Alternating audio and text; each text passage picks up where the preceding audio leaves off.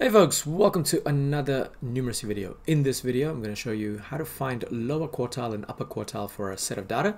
So without further ado, let's get started. Now, hopefully you've been watching the previous videos in this particular series. So hopefully you know how to find median. If not, go check that out. But otherwise, we're going to start off with ordering the numbers from smallest to largest first. Once we do that, we find the median. And then we can go about trying to figure out the lower quartile and upper quartile. So my first step here is to order these numbers from smallest to largest. So I've got 9, 10, 10, 11, 13, 14, and 15.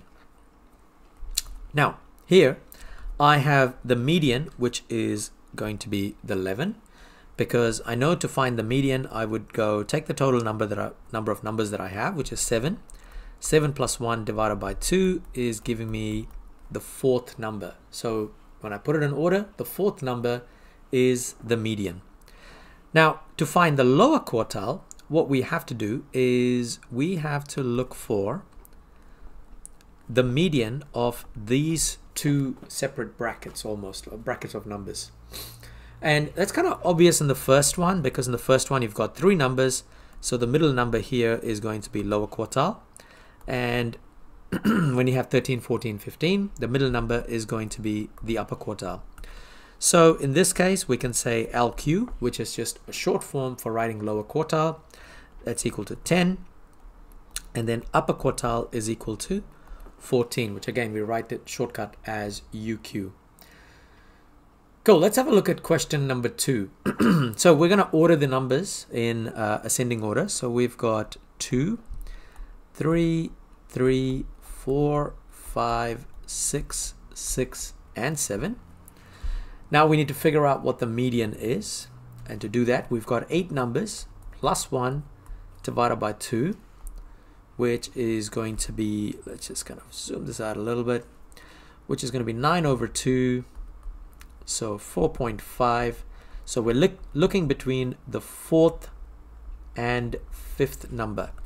So if you look at it, and I kind of did this question before, we've separated the two, the set of numbers as 2 halves, and the number in between of 4 and 5 is 4.5.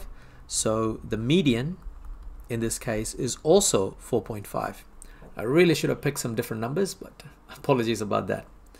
Now, as for the lower quartile, what we got is we're looking at these 4 numbers. Now what we've got is 2, 3, 3, 4. Now we've got 4 numbers together, and we're going to do 4 plus 1 over 2, which is 5 over 2, which is 2.5. So we're looking for the number between the second number and the third number. But it's kind of obvious when you look at this, because we've got 4 numbers.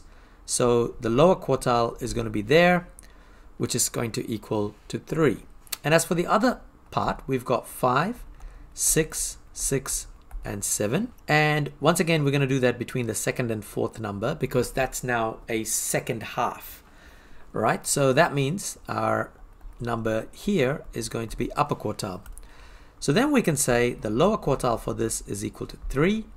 The upper quartile is equal to 6. Let's do one more example. And for this particular example, I've actually already ordered it, and I put this in order. So if we look at it, we've got 1, 2, 3, 4, 5, 6, 7, 8, 9, 10 numbers that we have. So if we want to find the median, we're going to do 10 plus 1 divided by 2, which equals to 5.5. So it's between the 5th and 6th number.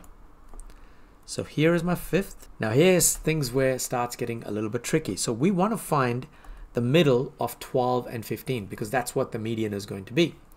So to do that, we're going to do 15 plus 12 divided by 2.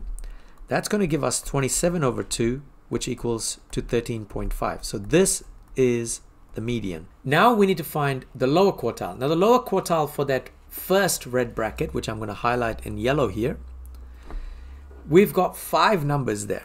So we're going to do 5 plus 1 divided by 2. 6 divided by 2 is going to give me the third number. And as you can see, this is going to be the lower quartile. And you can pretty much repeat that same process for the second half, which is highlighted in green. So I'm looking for the third number there. That's going to be my upper quartile. So lower quartile is equal to 10, upper quartile in this case is equal to 20.